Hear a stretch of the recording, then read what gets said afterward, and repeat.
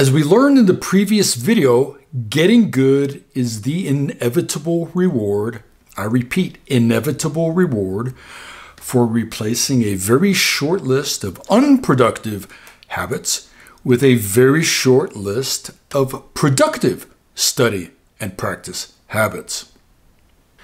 So, what are these highly effective and efficient study and practice habits? Well, I have a list. Here's my top 8. I'm going to read them to you so I don't mess it up. 1. Stop wasting time. 2. Study and practice in small doses, repeated often. 3. Quality first, quantity second. 4. Record everything. 5. Divide and conquer. 6. Slow things down. 7. Play with a metronome or a rhythm track. And 8. Rehearse mentally away from the piano. By the way, I made myself a card to remind myself to do these things each and every day. You might want to make one yourself and put it on the piano. It's like having a coach there just constantly reminding you to do the right thing. And now for the good stuff. There's a lot more to these habits than meets the eye. And that's what the rest of this video is all about. Let's go. Habit number 1, stop wasting time. By the way, I was trying to think of how to say this in more positive terms, like use your time wisely. But I think it's way more effective to get the point across by scolding ourselves with 3 exclamation points and say, stop wasting time. So how do we waste time? I can think of at least 4 very common ways. Time waster number 1, studying and practicing music that we do not love to play and that we have no intentions of keeping in our repertoire. Time waster number 2, mindlessly practicing stuff that we already know how to play. A specific example of this is always starting at the very beginning of the piece, no matter what, even though the thing we really need to work on is somewhere on page 2 or 3. Time waster number 3, the horrible, horrible habit of always going back to the beginning of a piece when we make a mistake. Time waster number 4, studying and practicing stuff that does not help us perform better.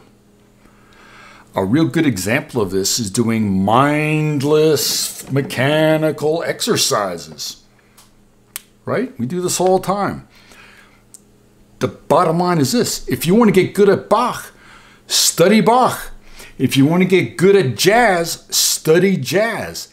There is where you're going to find the musical patterns and the technical problems that are particular to the kinds of music that you want to play. Habit number 2, study and practice in small doses, repeated often. In other words, doing a little bit every day beats doing a lot of it once a week. And so why is this so important? Well, first of all, realize that cramming is inefficient because your brain is like a sponge. And like a sponge, it can absorb only so much so fast before it becomes saturated. And the second thing is, when you go to sleep, your brain does an amazing thing. It automatically stores what you studied and practiced that day in your long-term memory. And so if you study and practice every day, you are taking full advantage of each and every sleep to make your musical mind grow. Habit number 3, quality first, quantity second. In other words, study first, practice second. In other words, repetition, physical repetition is important, but only after, I emphasize, only after you have studied the music using all 4 of your musical intelligences. Remember these guys? Ears, intellect, eyes, and muscles. Let's take a look at each of these 4 in turn. Ears. When you play music, you don't want to just be merely playing symbols, S-Y-M-B-O-L-S, symbols. You want to be playing sounds that you hear in your mind's ear. And by the way, very importantly, you don't merely want to play these sounds accurately. You want to play them expressively. And by the way, you'd be absolutely amazed at how having a very crisp and clear intention of the sounds you want to make will transform the quality of your performance. Intellect. You want to use your knowledge of music theory to discover the patterns in the music you're learning.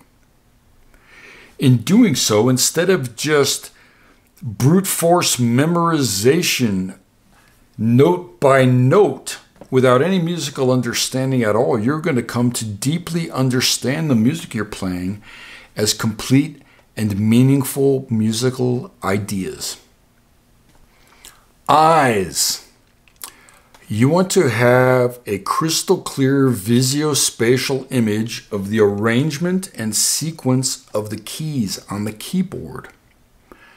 Not one note at a time, but as a complete and coherent musical pattern. Muscles. Make sure you're using a fingering that makes both physical and mental sense. And also make sure that you discover a choreography that allows you to fluidly express the musical intentions you have in your mind's ear. Right? Of course, supplemented by your knowledge of music theory and your visuospatial awareness of the keys on the keyboard. And then and only then should you do mindful repetitions in order to render that physical motion automatic. Habit number 4, record everything. Listen to the playback immediately and ask yourself, is that what you intended to play? And you got to pay attention to everything. You know, the accuracy of the notes and the rests, whether your rhythm is in a groove, whether you're speeding up or slowing down unnecessarily, whether there are unintended accents or any hesitations that suggest you're not quite sure of what the music's doing, and whether your dynamics and phrasing and articulations are as you intended to play them. And if you find that there's something you're unhappy with, do something constructive with what you just learned. By the way, if you are an imperfect human being, like me, you just might discover that you hear and feel some things during the playback that you did not notice while you were playing. And even though this can be quite the humbling experience, realize this. I cannot think of enough superlatives to convey just how important this kind of feedback is to developing your self-awareness and to elevating your standards of what it means to play like a real musician. Habit number 5, divide and conquer. Let's begin with a couple of realizations, and then we'll talk some more. Do you ever notice that you can typically play the first few measures or first few lines of a piece so much better than the rest? And also, did you notice when a piece is difficult to play, It's not typically because the piece is uniformly difficult to play. There's usually, one or maybe a handful of particular spots that are causing you trouble. And so, if you want to get good, you absolutely must break the horrible, horrible time-wasting habit of always practicing, air quotes, practicing the piece, starting at the beginning. And then you must stop compounding that horrible habit with yet another horrible habit of going along just fine until you make a mistake. And then what do? You go back to the beginning, playing through it again, hoping by some miracle that it's going to work out the second time around. The solution, of course, is to break each piece into sections, and then each section into phrases, and each phrase into subphrases, and so on as far as you need to go in order to break the music up into digestible chunks that you can then study and practice accordingly. So what does digestible mean? Digestible means small enough for us to pay full attention to everything we need to pay attention to. In other words, small enough to fit into our short-term working memories, where we can study and absorb the music using all four of our musical intelligences. Remember those? Ears, intellect, eyes, and muscles. And when you've identified a weak area, you must go after each and every insecurity like a brain surgeon, where no detail is too small. Every note, every rest, every fingering, every articulation, every gesture. In fact, for particularly difficult spots, we might have to break the music down into a digestible chunk no bigger than a single chord, or a single transition, or a single beat. Another way to divide and conquer that might be appropriate is to study and practice each hand separately. Right? If there's some music that's particularly troublesome, this allows us to give our full attention to each hand, where we can focus on everything using our four intelligences, right? Ears, intellect, eyes, and muscles. I can think of at least two huge benefits of dividing and conquering. Benefit number one, instead of just one memory trigger point at the beginning, you will have multiple memory trigger points distributed throughout the piece. And therefore, you will be able to play the piece starting anywhere with the same competence and confidence as if you were starting at the beginning.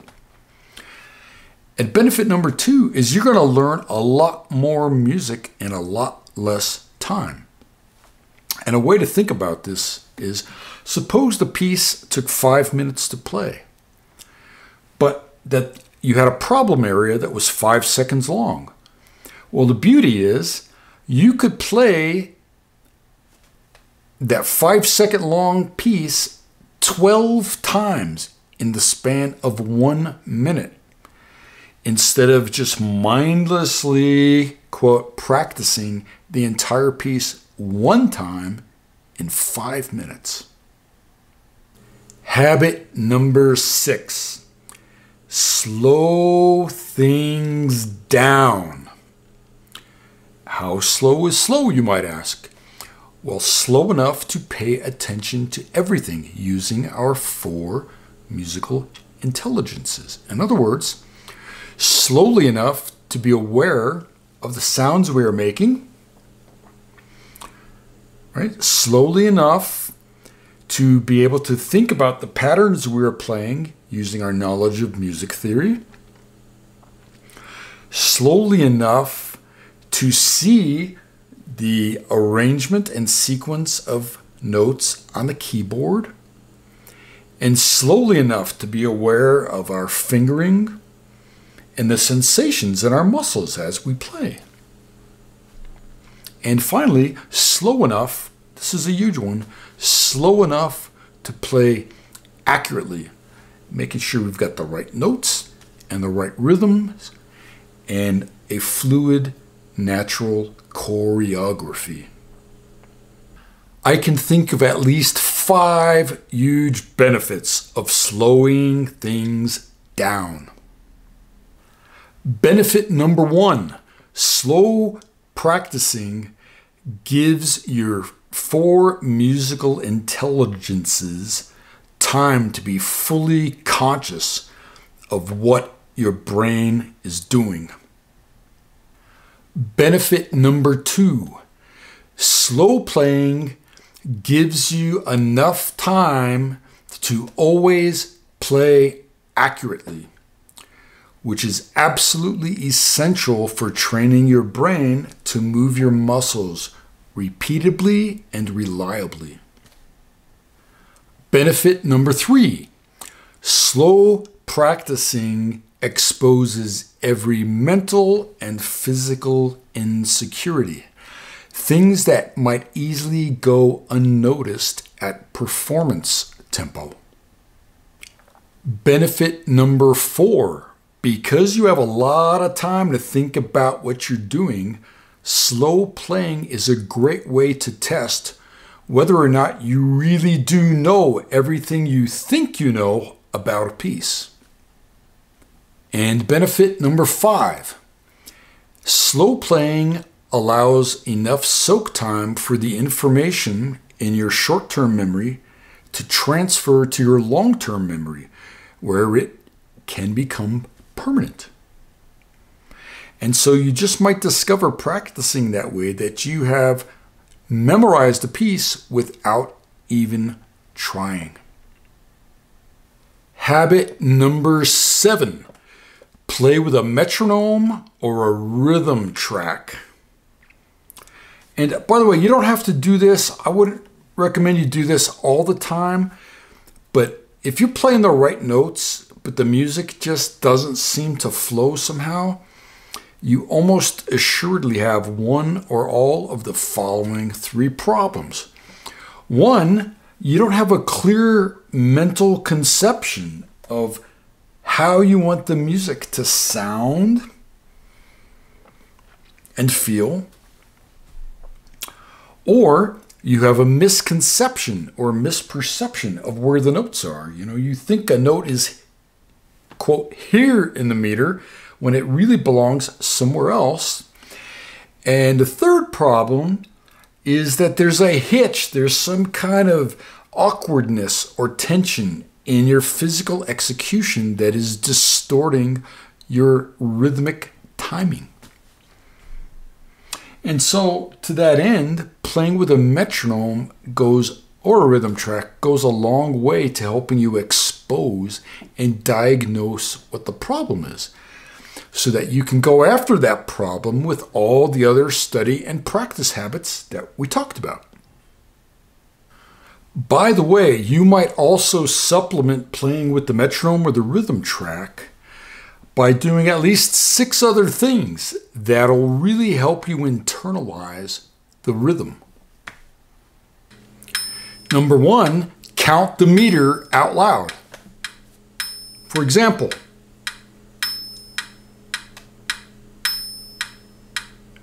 1 and 2 and 3 and 4 and 1 and 2 and 3 and 4 and 1 and 2 and 3 and 4 and 1, etc. Number 2, scatting the rhythm of the music you're playing. So for example, for slow triple feel blues, you might go boop boo doo bop boo doo bop ba doo boo boo doo boo boo doo bop ba doo bop ba doo bop ba doo bop. Number 3, sway your body, or bob your head, or tap your feet, or do all 3.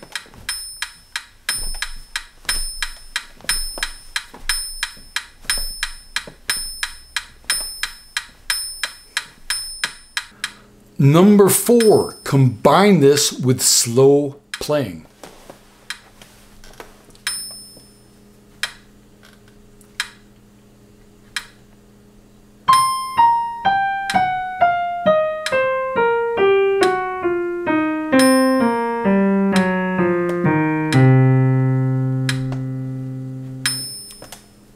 Number 5, playing one hand at a time while clapping time on your lap with your non-playing hand. Let's see how it goes.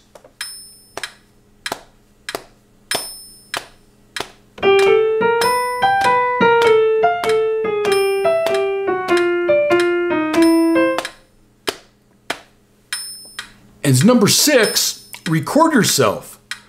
But when you listen to the playback, step away from the piano and see if you can sway or stroll or swagger or march or dance to the music you just made.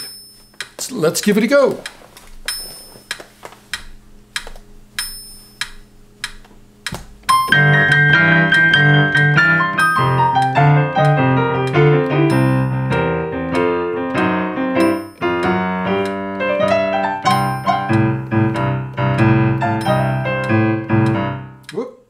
Let's see what happened.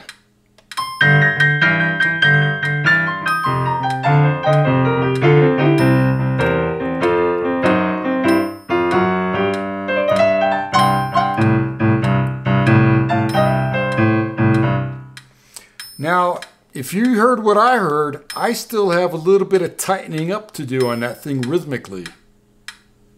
All that said, I leave you with a word of caution. Even though the metronome or a rhythm track can be a great tool to help us diagnose a misconception in rhythm, don't allow it to become a tyrant. Lots of musics really need to have an ebb and flow of the time in order to be expressed musically and artistically. And so once you've got the accuracy of the notes and the placement of the notes and the meter down, right, it's perfectly okay to abandon the metronome or the rhythm track and go beyond mere robotic precision to the realm of artistic expression. Habit number 8. Rehearse mentally away from the piano. Once you become familiar with a piece, give this a go. Close your eyes and imagine everything about it in your musical mind using all 4 musical intelligences. So let's imagine the sounds we want to make in our mind's ear. Let's imagine the musical patterns using our knowledge of music theory. Let's imagine the visuospatial arrangement and sequence of notes on the keyboard in our mind's eye. And let's imagine the fingering and choreography and the sensation of our muscles and our kinesthetic intelligence. Wow, this is something else. This is quite an experience, and it's an extremely effective way to study because it requires us to slow down and really concentrate. And by the way, it has the added advantage of that it enables us to study almost any time and anywhere, even without a piano. I would like to close this video out with 3 words of encouragement. Number 1, even though it took us a long time to talk about all these effective study and practice habits, it doesn't take long at all for us to actually practice them. In fact, we can practice most of them simultaneously and in the span of only a few heartbeats. Number 2, If you make these highly effective and efficient study and practice habits a regular part of your study and practice sessions, not only will you elevate the quality of your playing, but you're going to learn a lot more music in a lot less time. And you're going to transform your entire relationship with music. Instead of frustration and self-doubt, you're going to be filled with conviction and competence and confidence. And, when you see the results will speak for themselves and be self-motivating. Number 3, and finally, each of these study and practice habits is quite simple, actually quite ordinary, and easy to do. The problem, though, is that they're also easy not to do, right? And so this is the chasm we have to cross if we want to get good. How do we do that? Realize that the discipline required to actually practice these habits is not a talent. It's a choice that's available to each and every one of us at this very moment.